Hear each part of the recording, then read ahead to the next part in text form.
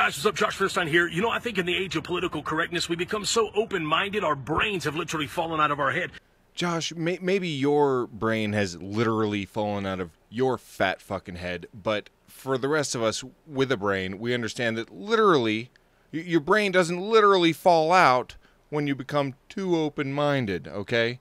I mean, people can get too politically correct, sure, but I wouldn't call a private business making their coffee cups red to, like, being overly politically correct. And this is a terrible example of, like, too much political correctness. Like, a private company has a red holiday cup. Oh. Find a real issue to bitch about.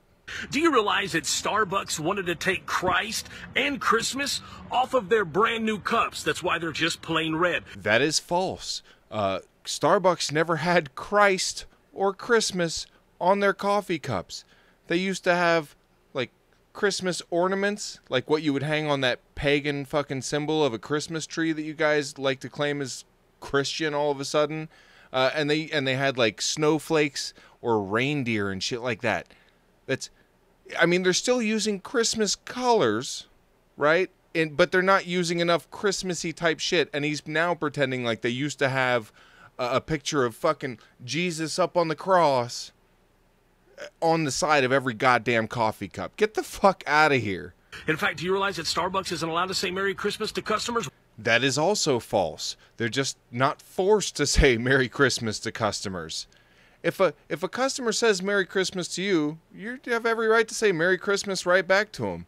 There's no, like, company policy that says you must say Happy Holidays or something.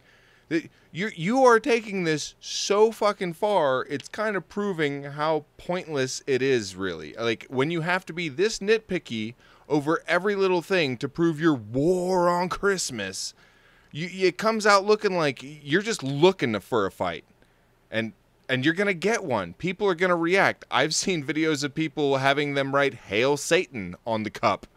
Just to have a go at you because you're such a fragile little, you know, in this age of politically correct shit that he's talking about, look at the shit he's bitching about. Who the fuck else out there that is not overly politically correct is bitching about Starbucks coffee cups? Well, I decided, instead of simply boycotting, well, why don't we just start a movement? So when I went in and I asked for my coffee, they asked for my name, and I told them my name is Merry Christmas. So guess what? Starbucks, I tricked you into putting Merry Christmas on your cup. And I'm challenging all great Americans and Christians around this great nation, go into Starbucks and take your own coffee selfie. And then I challenge you to not only share this video so that the word gets out, but let's start a movement. And let's call it, I don't know, hashtag Merry Christmas Starbucks. And I know that by sharing this video and getting other Christians to do it, well, I guarantee that we can make this go around the world. You didn't trick anybody, you moron. You fucking idiot. Nobody was tricked. You came in and gave them business, and then when they need something to say to let you know your coffee is ready, they don't care what the hell you write on the cup. You think you're being cute with this whole, "Oh, Merry Christmas. Oh, this is so cute. I tricked you. You fucking idiot."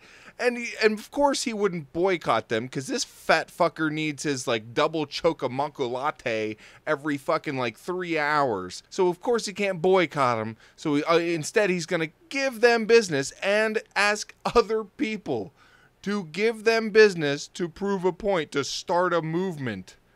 You still got to go there and buy the coffee to have them write it on there, you dumbass. You're not doing anything but giving them more business. You fat-headed fucking retard. And Starbucks, guess what? Just to offend you, I made sure to wear my Jesus Christ shirt into your store, and since you hate the Second Amendment, I even carried my gun. Yikes. You know why you can wear your Jesus shirt in Starbucks? Because they're not as uptight a motherfucker as you are. They don't care. They're not trying to piss people off, though. You are. And you being such a complete fucking moron, it terrifies me that you carry around a fucking firearm at all goddamn times. You're gonna be the dumb fat dipshit that accidentally, like, reaches in his pocket for a Snickers bar and shoots himself in the leg or someone else. You're completely fucking idiotic. You are being more sensitive than the politically correct crowd that you're trying to call out, and it's really fucking pathetic. I don't even drink Starbucks, and I hate the fucking holidays. I'm an atheist, and I still say Merry Christmas to people. You know why? Because Christianity doesn't own this shit. Get the fuck out of here. Until next time, Cocktopus out. Anyways, guys, please take a moment. Choose to not be politically correct. Just correct. Share the video, like, comment below. I want to know your thoughts. God bless. Have a really, really beautiful day. Hey guys, wanted to once again show off my copy of The Game Changer, a collection of poetry by Peter Howe.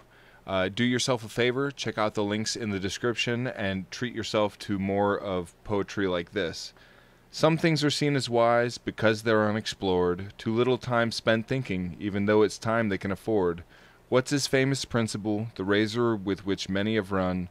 The simplest explanation is usually the correct one. That's from Occam the Naive. And you can get yourself tons of awesome poetry like that in this book. Do check it out. Links in the description.